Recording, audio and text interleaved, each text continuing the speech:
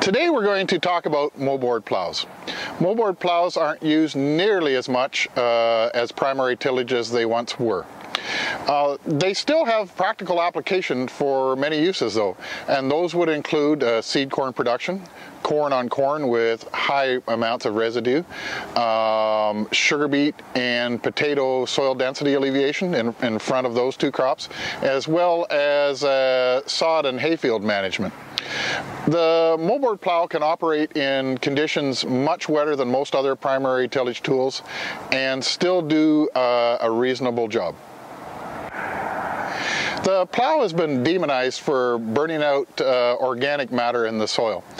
The big reason for that is the multiple passes that are necessary to work the soil in the spring after the plowing has been accomplished in the fall.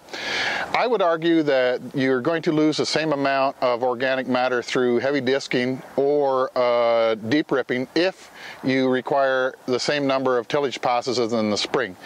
It's not so much the fall tillage pass that's burning out the organic matter. It is actually the spring multiple passes that are doing the damage. Of course, then the issue becomes to do a very smooth and even job of plowing that requires very few spring tillage passes.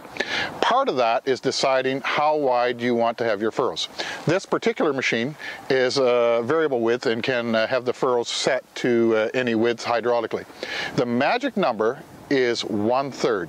So you need to plow a minimum of 1/3 of your furrow width. So as an example, if this machine, every farmer should have one of these when they're plowing. It's a must-have tool of the trade. So say for instance you are running an 18-inch width furrow, your minimum distance that you need to plow in depth is roughly 1/3 or 6 inches deep. So therefore, if you want to plow shallow, you need to have a narrower furrow in order to get a decent job that requires less passes in the spring.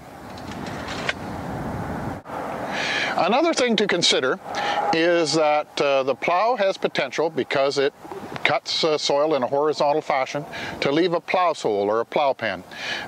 This has been talked about in great length as one of the negative features of a plow. There are a couple ways to alleviate that, however.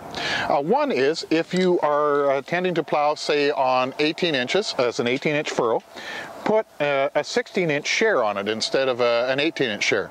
And what happens is that this share will cut the first 16 and actually tear and rip the last two. So if it has potential to put a plow sole, it'll put the plow sole right here, and then the last 2 inches will rip and roll over, and if there's a place for the roots and the water to move back up and down through past the plow sole, it exists right there. The other thing we can do is control our depth of plowing. As we discussed previously, we can alter our depth of plowing depending on the amount of residue, and quite often plowing is not done as a yearly event but as part of a rotational tillage situation. Therefore, we're plowing different crops with different amounts of residue in different years. On a year that's required to do deep plowing to incorporate a lot of residue, we plow where it's needed to be able to digest, but in the other years we change the depth of plowing.